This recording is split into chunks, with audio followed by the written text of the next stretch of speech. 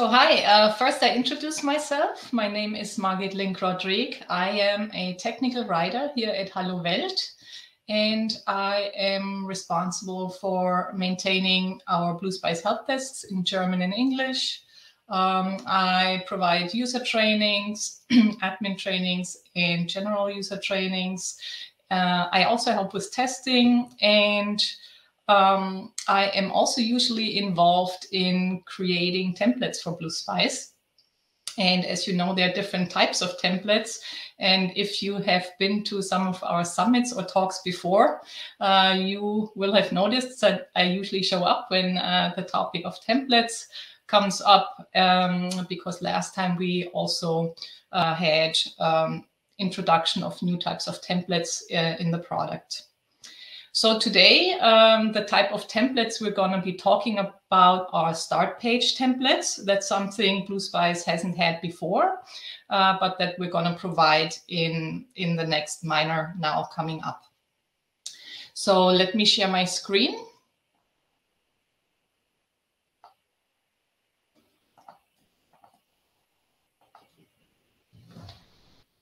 So start page templates. As you know, the current situation is in BlueSpice usually that when you get a new BlueSpice installation and you're all excited to get started with your new wiki, that the wiki is fairly empty. So we always start with pretty much a clean slate installation. And that is on purpose because a lot of our customers and the organizations that use BlueSpice have a broad variety of different use cases, and we want to support them to get their wiki up and running as cleanly as possible and not to provide them unnecessary pages and files in their wiki that they will never need. So that leaves the content organization for everybody wide open, and you can be really creative and design and organize the wiki any way you want. You have no unnecessary clutter and things where you have to figure out, do I need it or do I not need it? And it's just really nice really to have that possibility to make your own wiki. However, with that being said, on the other hand, of course, you also get very little help getting started with the wiki. You might have had a little bit of insight in what the wiki could look like. You might have had an evaluation wiki or looked at our demo wikis, and you probably want to set up your wiki in a similar way. The other drawback also is when you start with an empty wiki, of course, that organizing your content can take a lot of time, especially if you're new to the wiki world and you're not so familiar with maybe the setting up web pages, creating things in HTML, or you don't know much wiki text yet. So what to do next when you have a new wiki and you're in that situation? You feel maybe a little bit stranded at first, but you know you want to get started and you're ready for it. And we thought with BlueSpice 4.3, we don't leave you alone and we help you out at least a little bit with organizing your content. In the first version of BlueSpice 4, we already started supporting our users a little bit by offering page templates that are installed directly with a new wiki installation. And if you have upgraded to BlueSpice 4 already, you will have noticed that when you create a new page, and you also get some of these pre-installed page templates as a choice for your users. And if you have used them already, you will know that since they are template-based, they are also very easy to change. Or if you don't like them at all in your wiki, you can simply delete them.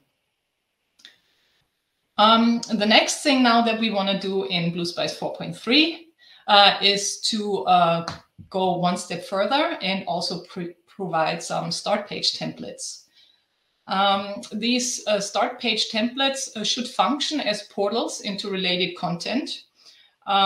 So if you have, let's say, your main page of the wiki, you need to then figure out what should users see when they come into the wiki first. And by default, we have a start page, but it is a little bit difficult for users to edit and maintain. Also, you, of course, want to support the different audiences and viewpoints of your users with different starting points in the wiki. So you should have a variety of layout options to, depending on who comes to the wiki and is looking for certain related content, that they all get a little bit of a different view or starting points into that type of content. You also want to make sure that users easily see right at a glance what changed in a particular area of the wiki. And for that, you usually have certain lists that you automatically provide. And there are certain mechanisms that support this automatic creation of page lists, and you are probably familiar with them, like Smart List or DPL extension, or in BlueSpice Pro, the tool of choice is usually a semantic MediaWiki. Also very important is we wanted to provide a little bit of access to the namespaces in BlueSpice. A lot of wikis, of course, separate their content a little bit into individual namespaces. And usually when I have user trainings, people grasp the concept of namespaces pretty fast. But then the question is, once you set up a namespace, how do the pages go into it? How do you know what's going on in a namespace? And we really don't have a good mechanism at this point to help users out to provide that information to their users. So we think that these start page templates will also be good to be used as the main pages for each namespace that you have in your wiki. Since these main pages or these starting pages are template-based, as everything pretty much that doesn't come from our product development team, they can easily be customized in the wiki. Of course, they then also automatically create a lot of wiki pages and templates in the wiki. As you see, they have a lot of types of content there, and it must come from somewhere.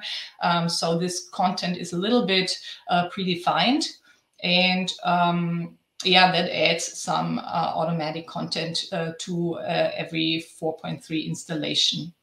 You see, we have come up with 6 variations so far of different page templates.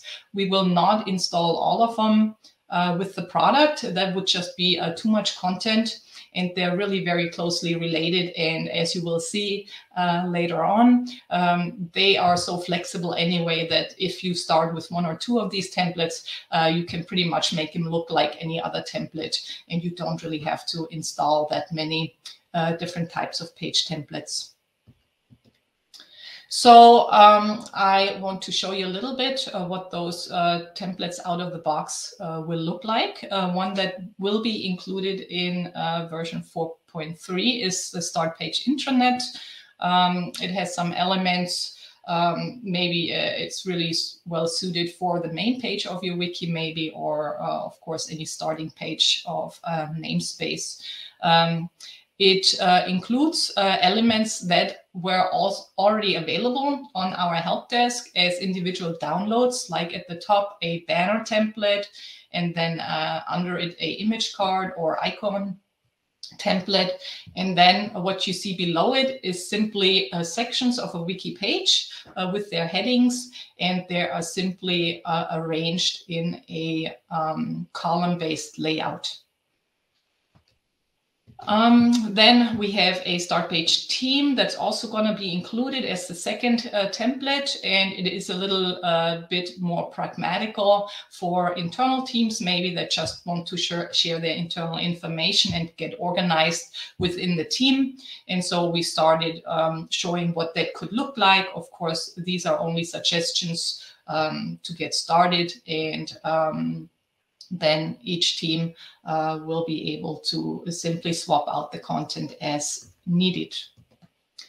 Then we also have a start page that's not included in the product. All the ones that are not included will be available for download, so you can install them if you want to in your wiki as needed. So by going to our help desks. So this template for small and medium-sized enterprises is also a little bit more formal, and it has a more social character. A lot of our customers like to draw their users' attention to the wiki by showing a little bit more what's going on in the company, maybe new employees, some news announcements, maybe the generic knowledge base and a general employee portal, and so on. So we made these suggestions also to give you some ideas of what to do in your wiki.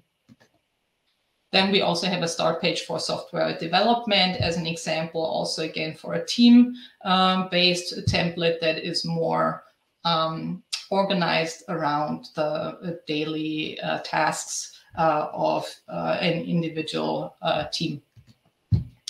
And then for our users who use the wiki as a management system, or you might have some namespaces that focus on quality management, documentation, we also set up a little bit of a content structure for that. And there we already also suggest to probably put a draw you diagram in there. So you will see when you install that, there will be an empty Drawio diagram, and you can use that as an overview page, maybe for management, where you want to collect all your quality management information that you create in the wiki. And the last one is for a internal IT help desk, also just a suggestion.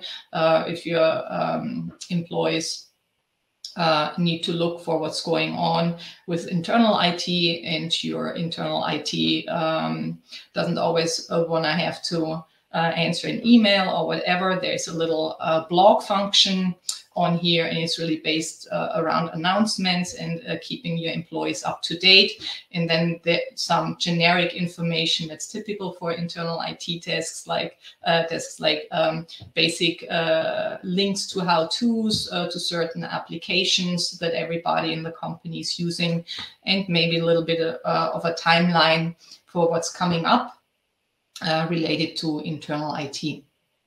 So those are the 6 ideas we came up with. And of course, as I said, you will see they are very easy to change, but should really save you some time, at least setting up pages like that. So I want to show you then how you would apply these templates. First, we will see how you can find these templates then in your wiki, how you, in quotes, activate them. Then once you have moved them where you need to work with them, then how to actually edit them. And then if you have had a wiki for a long time and you find your way around wiki text and HTML, then it's also very easy to customize them to your needs. So let's take a look at how it's going to work. Here I have a wiki, and what you will do, you will simply look for in the template namespace for a template called Start Page.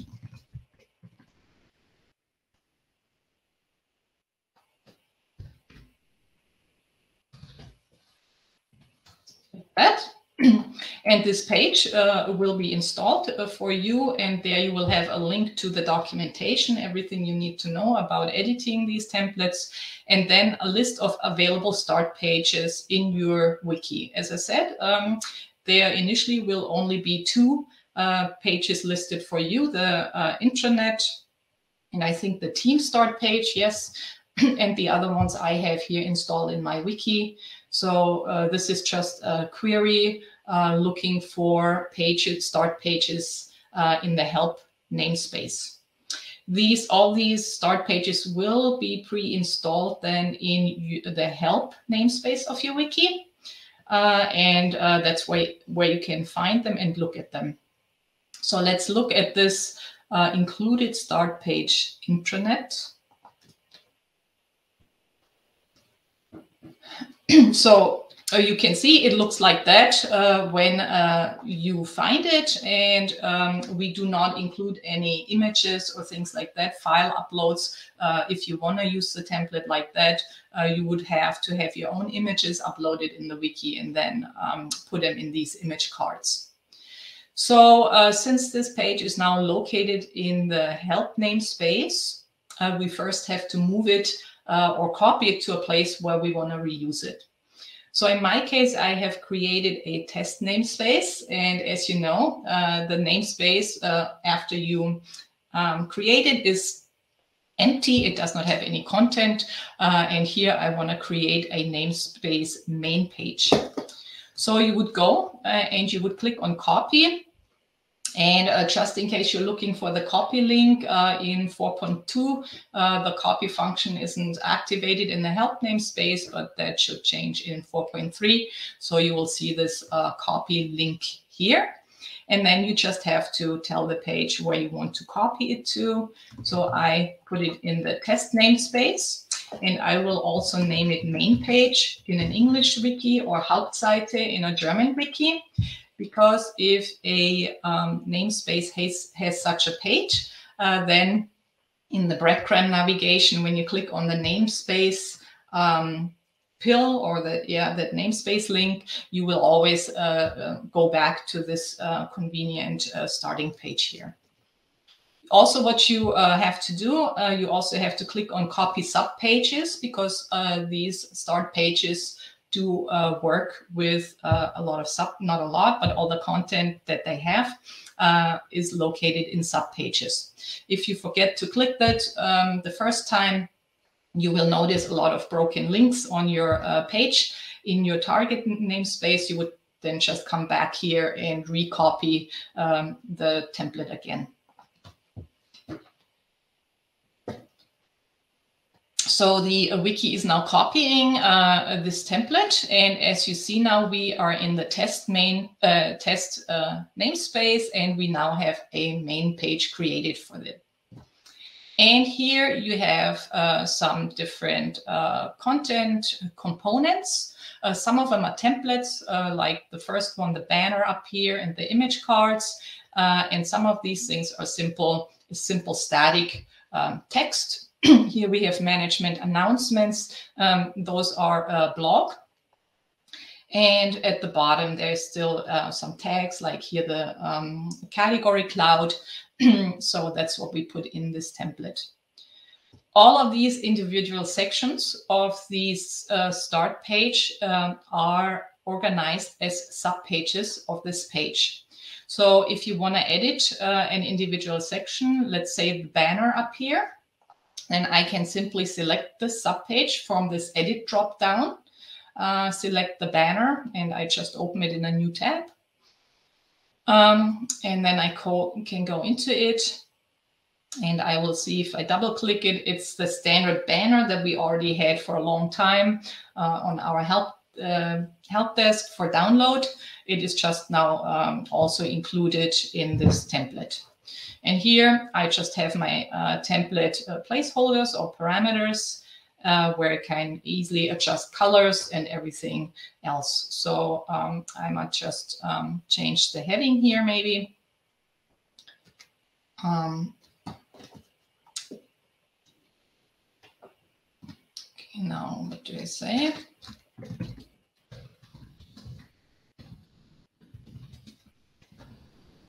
Something like that.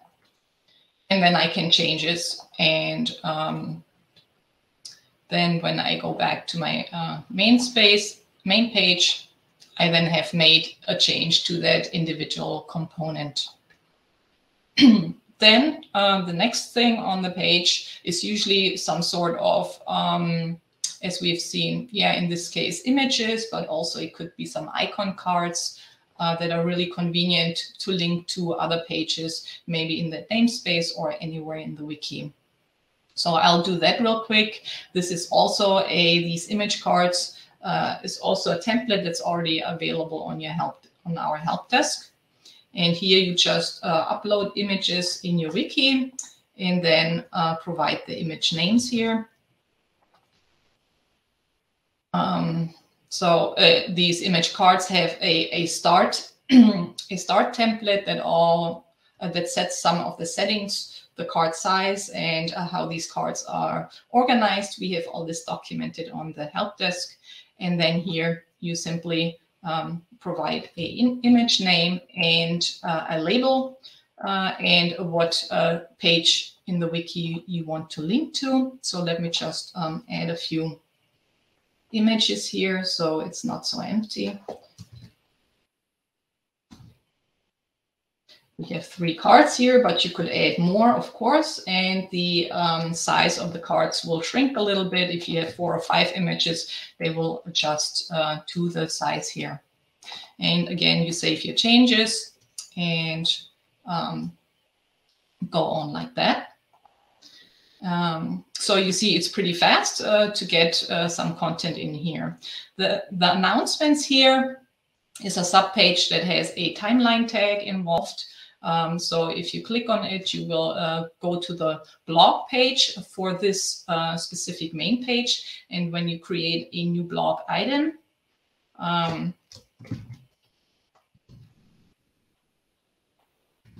then you will see that this blog item is automatically associated with this main page here in the test namespace, which means I can filter it then nicely on the main page again.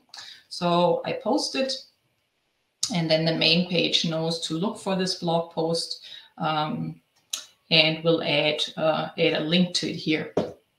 The events I'm not going to go to right now. That's pretty much just a table, a static table that you can create or swap out with maybe some semantic content. All of these things are static, by the way, because we don't know what really is going to be the content here. It's just some dummy content sometimes to get your creative ideas flowing, so to speak. But maybe what usually happens here on these overview pages, if you have something like a certain category or department, you probably are organized around that via namespaces, categories, or properties in the wiki. And then you would, of course, automate what's shown in here.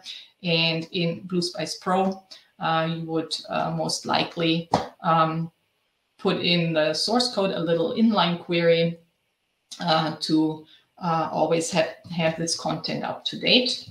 I'll just paste it in here.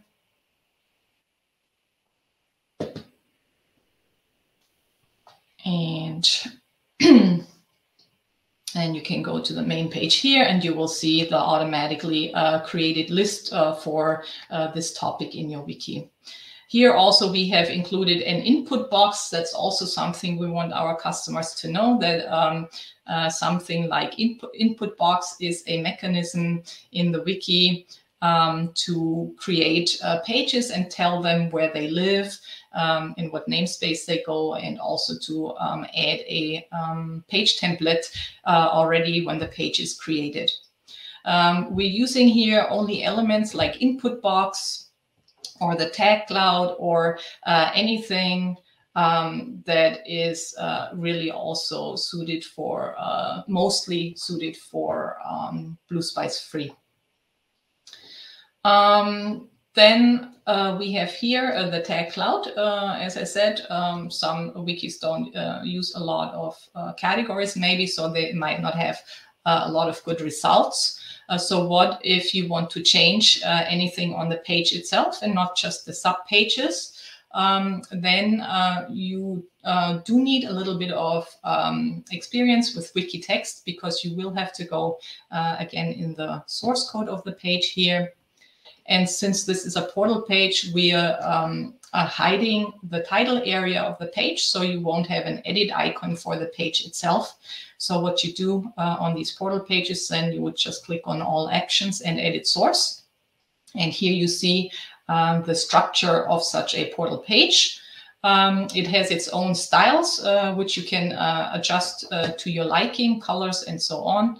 And then each template, like the banner template or the image cards, they also come with their own styles installed.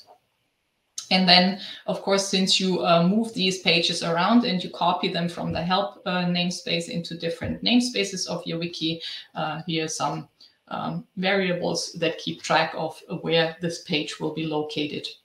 And then you simply have links or transclusions to all your subpages that you want to have in here. And here's the tag cloud. And for example, if you don't like it, you can simply take it out. And as you see, when you take it out here, there's always a little leftover, these div tags. They come from HTML, and these are simply the containers that determine where some content section starts and how it is shown on the page. So for example, here you have a section that goes from sales, production, HR to the end here, and it just says to format this section in 3 columns. If I take one of them out, then and I want those columns to use 50-50% of the width of the page, I can change it to call to, and then I'm done. And once I get the principle or the hang of it a little bit, then it will be easy to simply add more of these containers and combine it with any other regular wiki text, really. It's just a basic wiki text, wiki page that you can organize yourself. And at the end, it always has also this drop down that you should keep there. So it's easy for your editor colleagues that don't want to go into the source code here, but that are just maintaining the actual pages themselves, maybe, so they have an easy access to the sub pages here of the page. So when you save it, as you see, I could show it more, but you get the idea. You need a little bit, the more you want to customize it, a little bit of experience maybe in wiki text, but it should nevertheless be a good starting point in the future. So yeah, to get started with such a portal page.